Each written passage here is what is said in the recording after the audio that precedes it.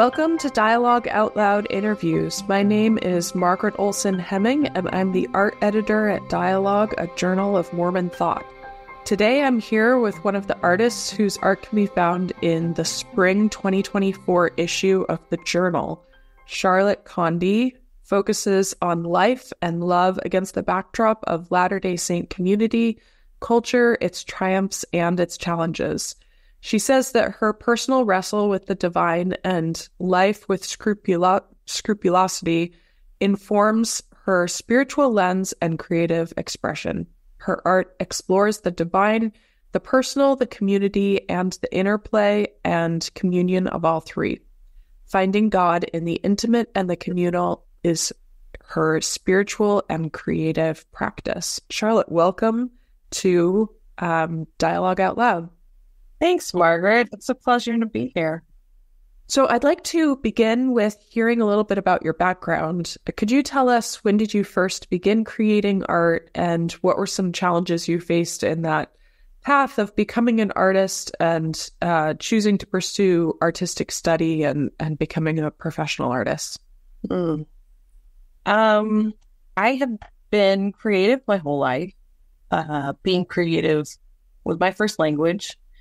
My father he graduated in studio arts. And so he was like kind of that first, touch point for me for having access to, learning how to use color and shape and light. And he really encouraged that. But I didn't study art in school. I studied Asian studies. That was my degree that I finished in. I really enjoy people, and I enjoy learning about other people and their culture and language and all of these things that make us human. And while I've always been creative and have created my whole life, I wasn't probably until maybe 2017, I started selling.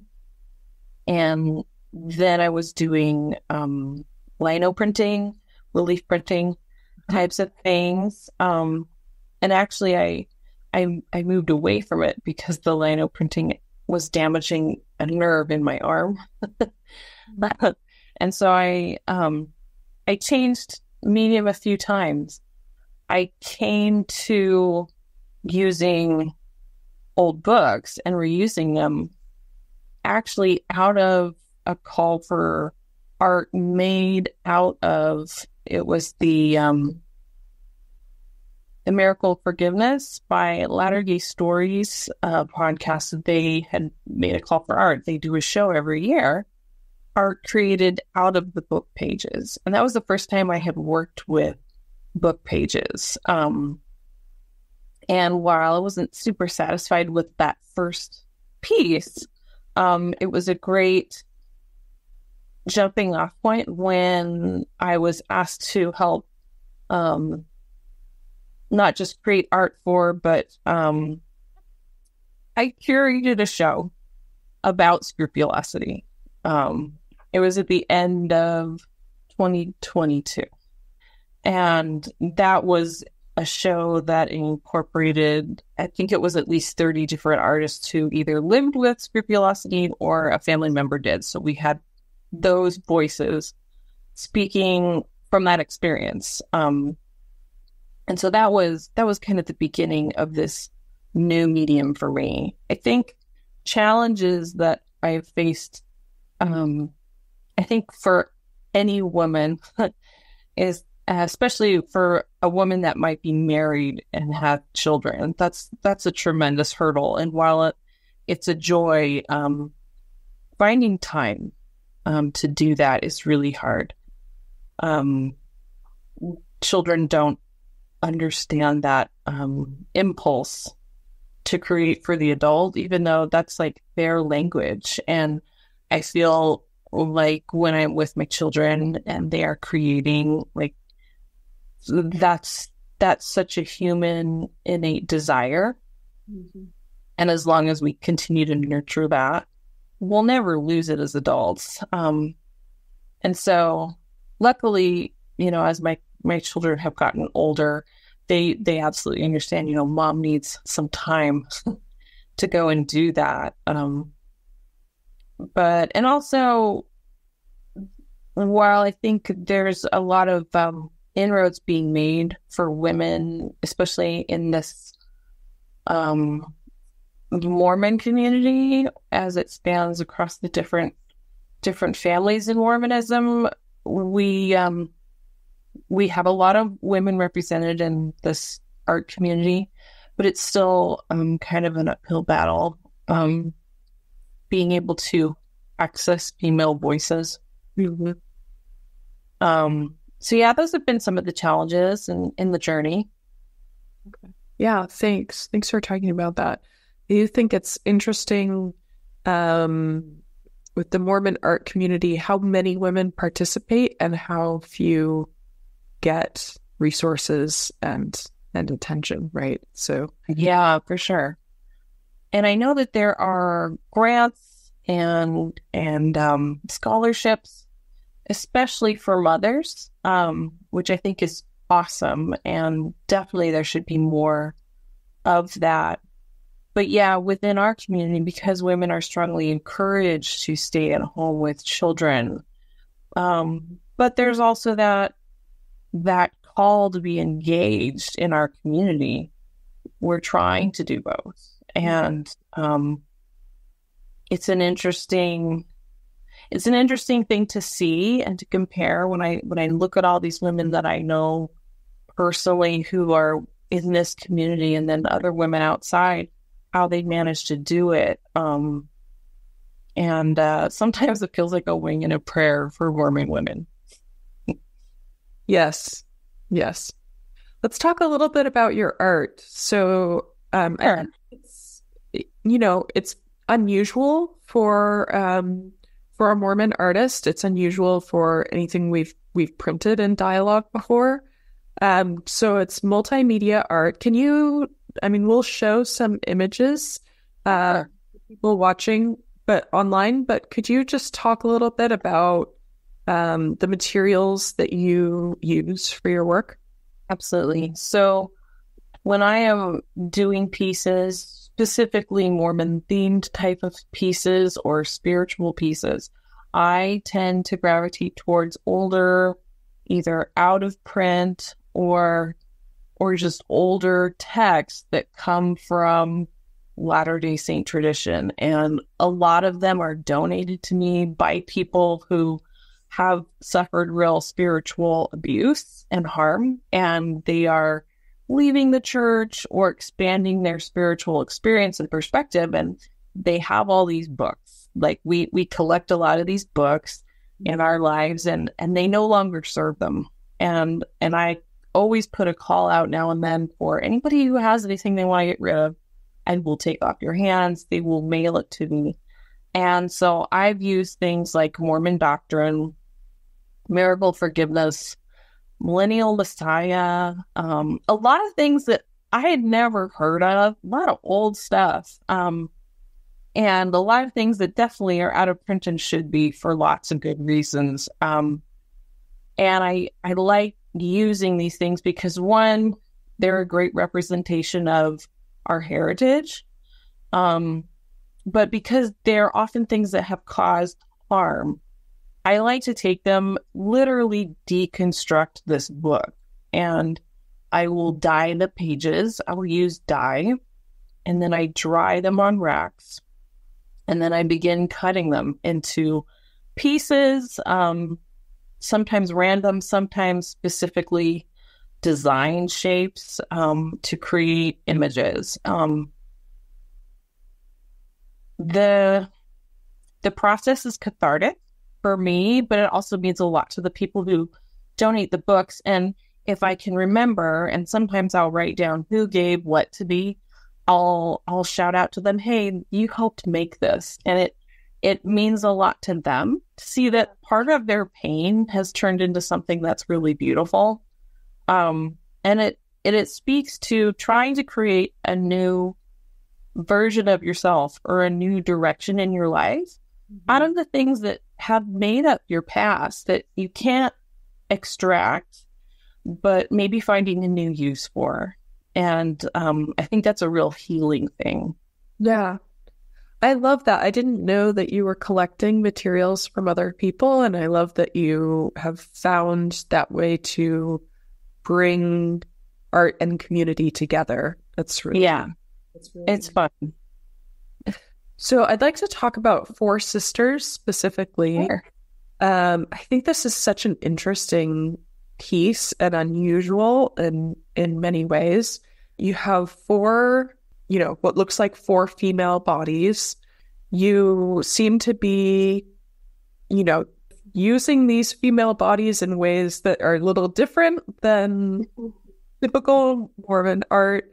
I think it's very interesting that they, have this physical connection to one another, that they have these sort of shared halos.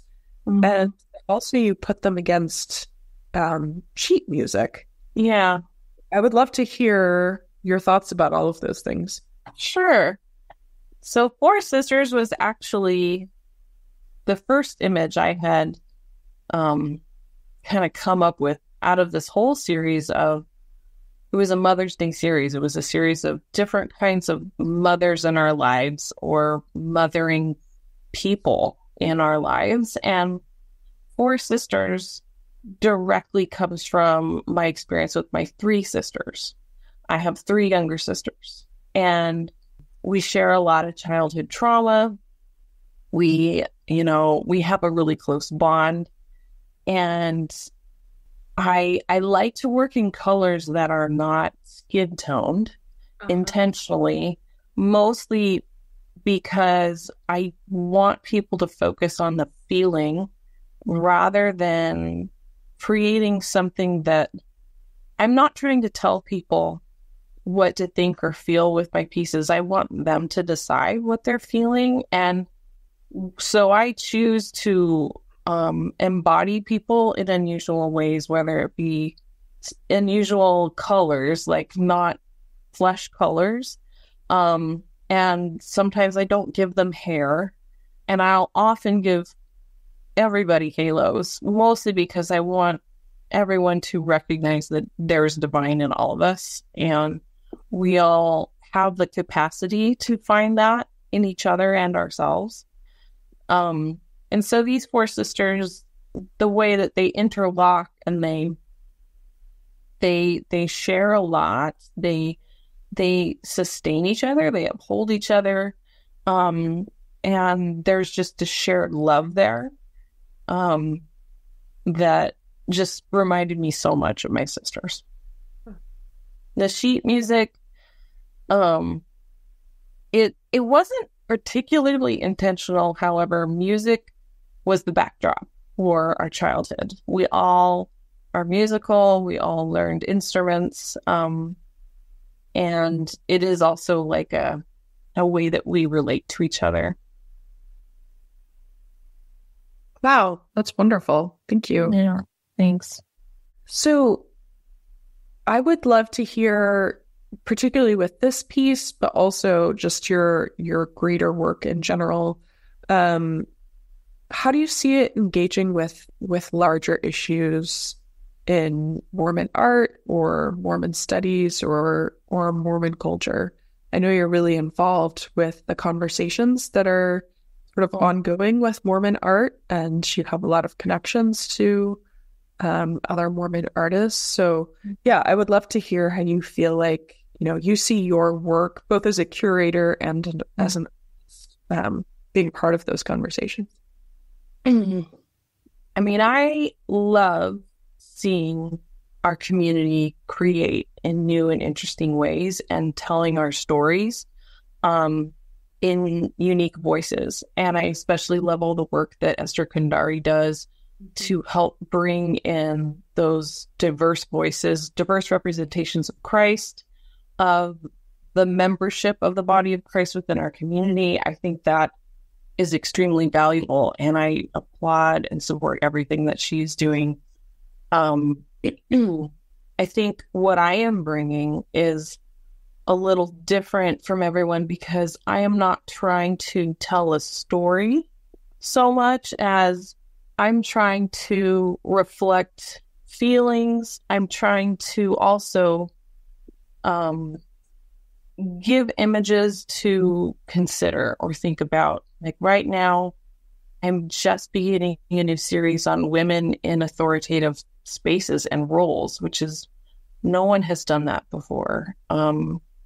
Challenging our current situation now, giving us something to look at and aspire to or hope for as you know, things are changing always within our community. And I love that phrase, you know, you don't see it until you dream it, or you don't dream it until you see it. And you have to be able to see it to start imagining it. And so the role of the artist in the community is really important, because the artist holds up a mirror.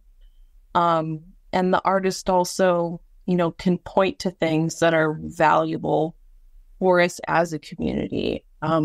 So we're storytellers, but we're also truth tellers. Mm-hmm.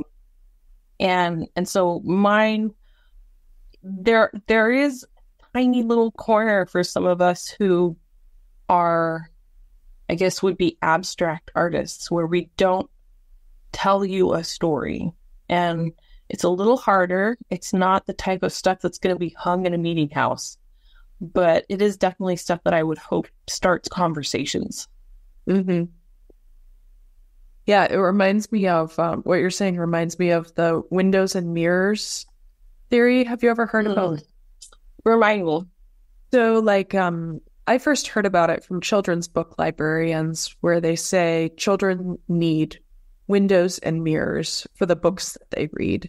So they need books that reflect their own experience, and they need windows that will help them see into other people's experience. I like that. Yeah. And I think we need both kind of art. Yeah. Right? You need, I mean, in every facet of our culture, but you need some art that is sort of reflecting back what is happening. And then you need some that gives people a new vision of something different. Mm-hmm. Yeah.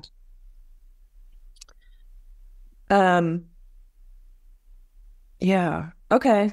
So, tell me how you see your work reflecting philosophies or aspects of your identity. And I think you've touched on this a little bit, with, you know, what you kind of imagine with church stuff, but, you know, even outside of Mormonism, like, just tell me a little bit more about how does your identity, how is it reflected in your work?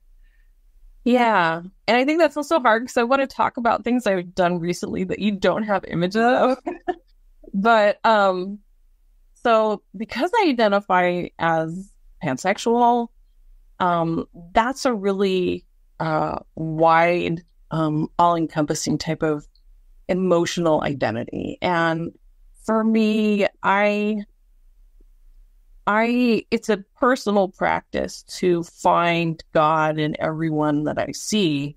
It helps me love everyone. And I mean, that's a Christian practice, but it's also me really tapping into the way that I connect with other people. And so that's why I try to be real careful about not giving my people too much detail, because I want the viewer to be able to look at my pieces and say, this feels like something I understand, or this feels like home to me. So I recently did a piece for the Heavenly Parents show that MacArthur Krishna had created at Written Vision, and it was about this idea of heavenly parents. And I'm a more expansive perspective type of person, and I don't really like that idea of eternal gender or embodiment. And so I dug from different symbolisms from different traditions. I had two bodies that were intertwining around a tree. And that came from a lot of different places. And they weren't gendered. They were blue. They shared halos, but these are all reflective of my expansive, not just my sexuality, but the way I see humanity, that there are things that we all share and that we can all connect on. And I like to be the type of person where I try and find that common ground always, whether it's in my creative work or when it's in in communication or relationship. I'm trying to find the thing that we agree on to build on. And it's interesting how with that piece, so many people had contacted me that it resonated with, and not just members of the church, but members who were out of the church, Hindus, people who practice witchcraft, people who are atheists. They've all contacted me and said, I need a copy of this. I need a print of this because it really speaks to my soul. And that told me that I was tapping into something beautiful, and that I was on the right path, because that was my intention. And I have another piece about to show at the Certain Women show at the J. Kirk Richards Gallery this next month. And the theme for the show was Measure of Her Creation. And that's a very specific phrase within our Mormon community that we understand from the temple. And for me, it always had meant, like, what was the point of your existence? What were you created for? And 20 years, that meant something very specific, primarily procreation. Mm-hmm. But after living a life of infertility with PCOS, adopting children, finally getting pregnant just before I turned 40, and then also losing a pregnancy after that pregnancy, experiencing that wide spectrum of what that means to procreate, to have children. I knew that what that means to fulfill the measure of my creation wasn't just that, and it was well beyond that. And so I had to be really reflective of, why am I here? What is it that I'm doing? And it did come back to my art. And for me, it is always about creating and sustaining community. And the image I had created were a group of people hugging each other. And it's a large halo around all of them, one large one. And around them, it's actually script from 1958 Relief Society magazines. And I actually cut out some of the ads with some of the images of folding chairs and folding tables and words that are so unique to our community. And in no mocking way, but to recognize that this is also our culture, and it's kind of impossible to pull it from who we are, but we can still use all of these building blocks to continue to build on it and create something really beautiful that does serve all of us now. Mm-hmm. Yeah. Wow, that's just wonderful. I love how you're pulling all of these pieces together with, yourself and your community and, different aspects of your own identity. You've already told us a little bit of projects you're involved in. Can you share with us where people can find more of your work and what you're doing? Sure. So my Instagram page is the most active and best. It's the Charlotte Condie art handle, and my website is the same, charlottecondieart.com. You can buy prints on the website, but I regularly do stuff on Instagram. I kind of consider myself a mid-century history curator. I also talk a lot about mid-century, but I love to get into mid-century church because that's something that we don't know a lot about. We know a lot about pioneer history, But that time kind of between when Relief Society was reorganized and then between correlation, like, I love that meaty part right there that we don't have a lot of information on. And I love to get old magazines, and even the old General Conference reports are just fun to pull apart because they still reported numbers in the financial statements. That's right. Yeah. Wow, that's wonderful. Yeah, you're a great Instagram follow. Oh, So thanks. really encourage listeners to check out what you're posting. Thank you so much for being here. This is just wonderful to hear background about your work and to understand what you're doing a little bit better. Oh, thank you, Margaret. This is so great. In this spring 2024 issue, you can find more of Charlotte Condie's artwork, as well as a cover by Rachel Thomander called Maria de Los Angeles, and some great articles, including an interview by James Jones of Cornell West and a roundtable considering the question of should the LDS Church apologize for the temple and priesthood ban. So I encourage you to go look up and read the entire issue. I've been enjoying it the last week. It's a really excellent one, and the art is just fabulous.